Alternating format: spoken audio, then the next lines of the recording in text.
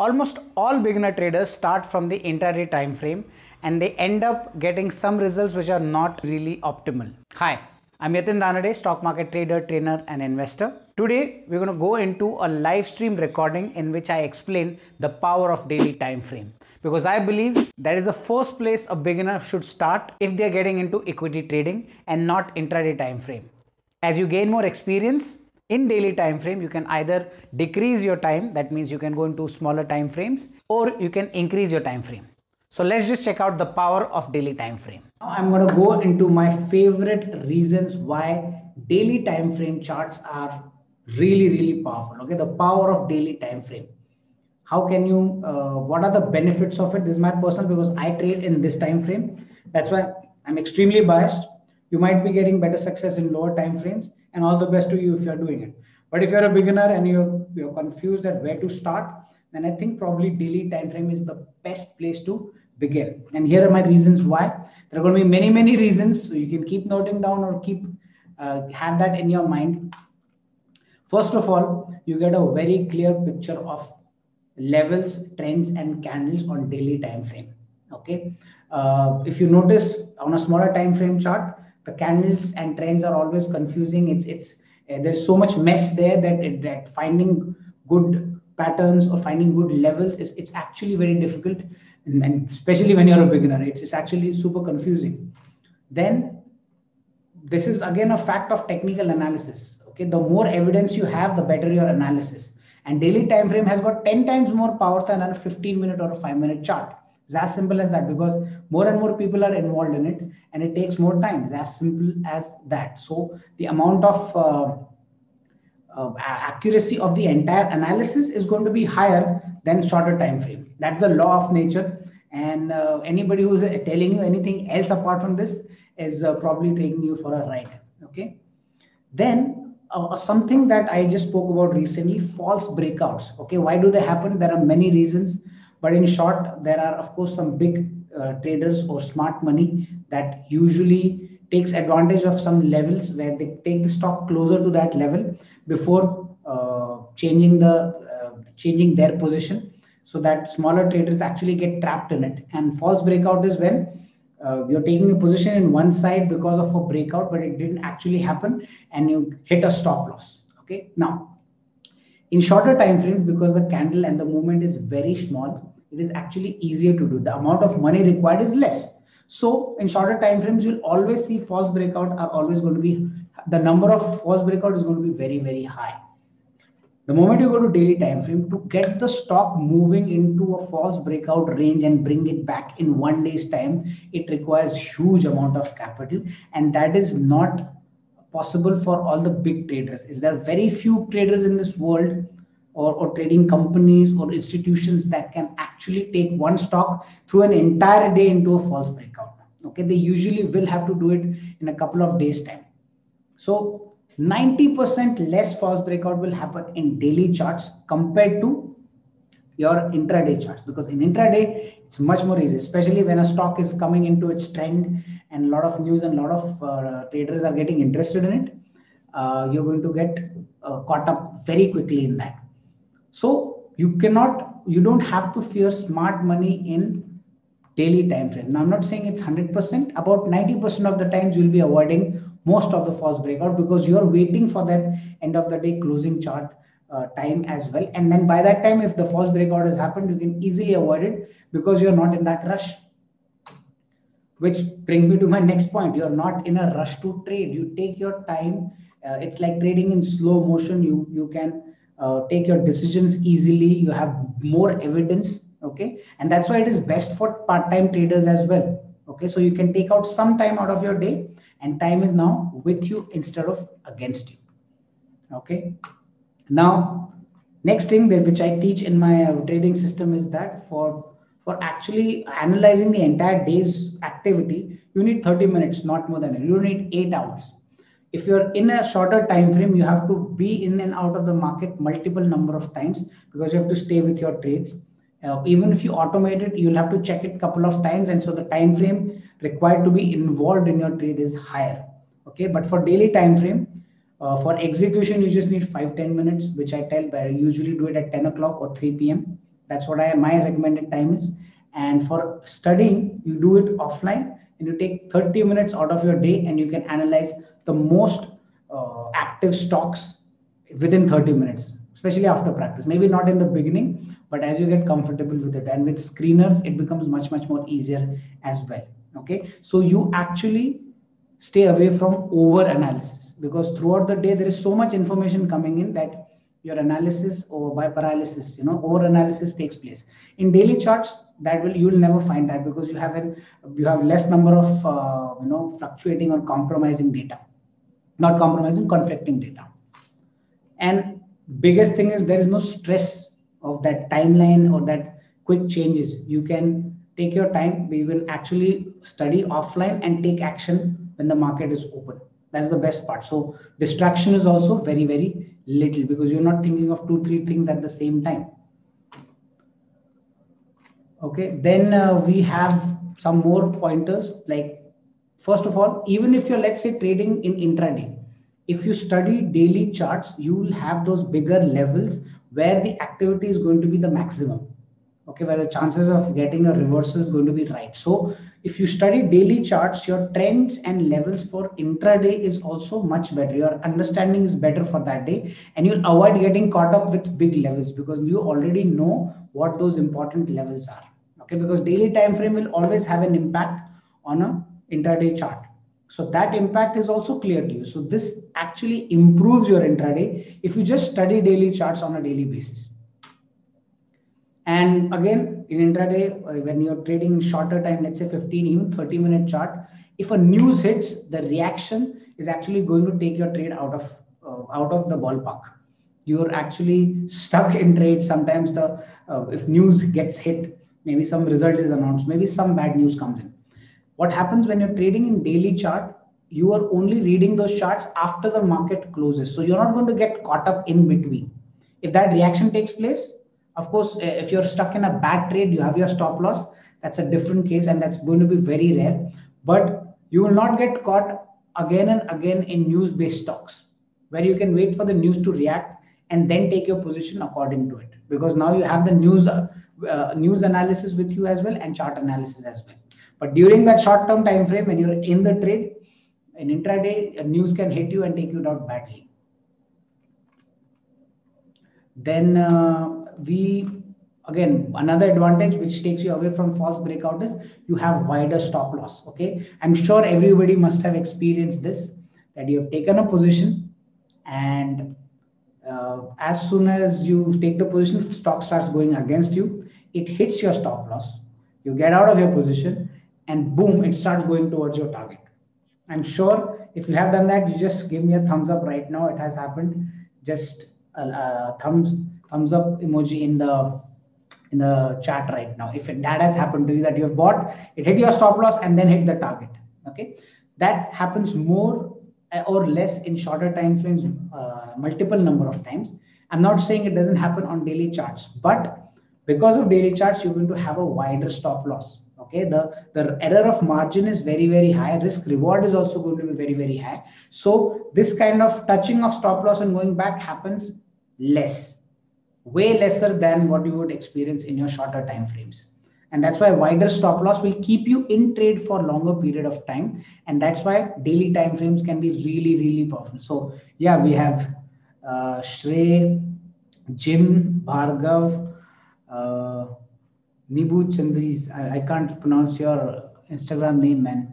Zubin, Kiran, everybody has experienced this, so you know what I'm talking about. Okay, but daily time frame, you at least you can minimize that by taking wider stop loss, giving more space for stock to move. And one very, very big evil of trading in short term is over trading. Okay, where you keep trading. Trading is a mental game. It is again based more on quality and not quantity. That is something you need to start understanding. And if you want to understand this principle more, go and read the book 80-20 principle, where small quantity of things actually give you much bigger result, or Pareto principle. You can go and study that on Wikipedia as well. Okay, but with over trading, what happens, because you think that more, and we are trained to think that more work means more money. Unfortunately, in market that might not be true, and over trading is going to be exhausting. First of all, second, it's going to make your broker richer. You are not going to be richer by trading more and more. You need to trade with more smart and more quality trades rather than too many trading. Now with daily time frame, you cannot do over trading because you have that slower time frame. The quality of analysis is going to be bigger. The number of trades is going to be by logic smaller. Okay, so that automatically cuts out any kind of over trading that you will do. And then we have finally, consistency is much better. Okay, see, every day when market opens, there are hundreds of stocks and market is different and it goes in different directions every day. Okay, but market definitely closes every day, and that gives you that confidence that when you're not trading during market hours, your analysis consistency is better. Now I'm not saying you'll get trades every day, but your analysis is going to be much more consistent compared to every day's fluctuations, daily different type of situations that you have to go through in a smaller time frame. When market closes, you can do your study, you can find the trades that you find that they're the most likely, and then you can probably trade. So consistency is much better in daily time frame because of the same reason that you will not be distracted throughout the time, and your analysis is not going to be different, or the process of analysis is not going to be different. And again, finally, and there are many other reasons why you should do that as well. We all know that intraday can be addictive. Okay, if you don't know this, please understand. Just like any other drug, intraday trading can be addictive. Just like any other gambling activity, intraday can be very addictive. And I want all of you to understand that gambling can never make you rich. Addiction will only take money out of your pocket. So shorter time frame, because we're so used to getting that stimulus all the time, we get hooked onto it, and then we want that kick out of trading. If you're doing trading for kicks, probably you'll never do any courses and you'll just keep burning money into the market. Okay, even if you make a lot of profits, you're going to trade more and give it back to the market. That's what usually happens to most addicted traders. Okay, addiction can never be a good thing. And when you do daily trades, because you're doing trades from such a peaceful position, addiction is actually very unlikely. Okay, because it takes a lot of time for the reaction to happen, and your brain doesn't get hooked as easily as it would do to smaller time frame signals. Okay, so these are just some of the few benefits of trading in the daily time frame charts. Now, whether you want to trade in a shorter time frame or not, I'm not saying don't do it, but start with higher time frame, get better results, get good at your analysis, your technical analysis, your trading, and then slowly move towards shorter time frame rather than going the other way around. That is the whole motive for me, for you to understand in this live session. Okay. Now, there are a couple of disadvantages that I would like to discuss, but before that, I'll answer some of the questions that have popped into the chat box.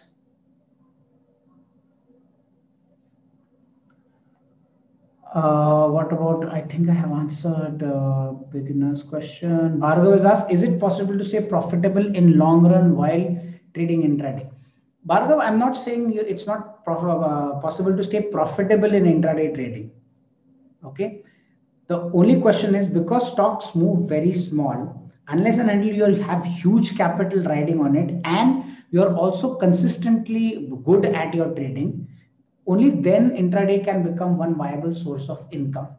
Okay, definitely if you have higher accuracy, if you have those skills, then intraday trading can become one source of income for you, for sure. And there are very rare people who do it. It's not that they don't do it, it's just that they have taken years and years to master that whatever analysis or whatever strategy that they use. Okay, and it all starts with higher time frame going to lower time frame. It's not the reverse way.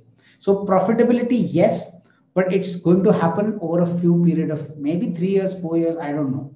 Okay, but I know that higher time frames can give you profitability faster if you stick with it. Prashant, I don't check out FII buying, DII selling. I just check charts, Prashant. Again, that's just over analysis of things. Whatever happens, you can see it on charts. And if I want to do fundamental analysis, then I don't look at FIIs and DIs. I actually look into private equity investing into a stock, which is a complete different volume from trading. If I'm investing in a stock, then I go into all of those little nitty gritties. But if I'm trading, I usually follow chart and get little hint from maybe the fundamental sentiment that is going on in the market. Next question is, how long should I hold a stock? I'm making profit holding a stock for a week, but then I'm getting confused.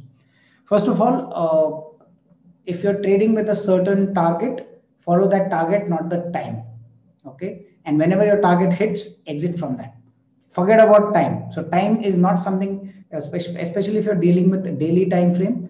Time is something that you need to take out of the equation. Don't force the market. Let your profits run on their own course. When you hit target, that is the day you follow your discipline and you exit from the stock. Now, it might take 5 days, 1 week, 1 month, or 7 months.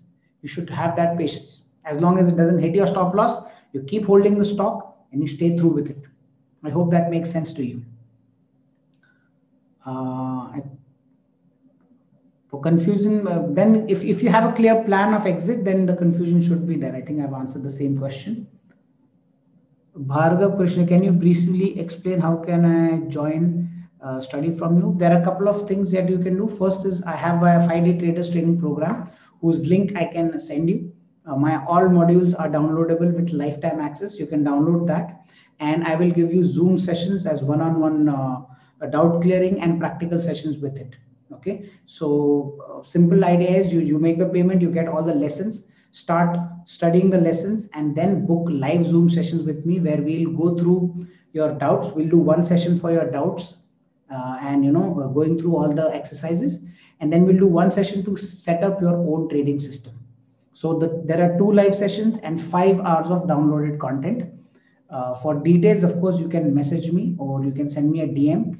Bhargav, I will be happy to send you the entire detailed video as well. Then we have everybody who has said yes to the stop loss cutting and going to hit the target. Hello, Kamal.